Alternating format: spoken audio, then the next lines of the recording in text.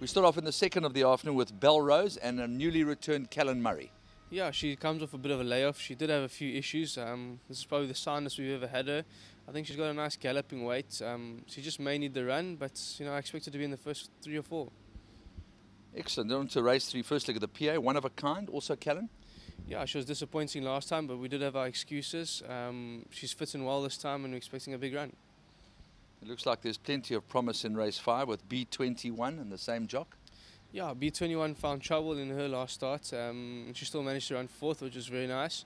I think the race will work out for her. She's in good form, expecting a good run. And then Zakira in the 8th. Yeah, she's a nice filly. We've just been running her over sprints, and I think she's just been finding them too short. This will be her first time over 1400, and she's well weighted.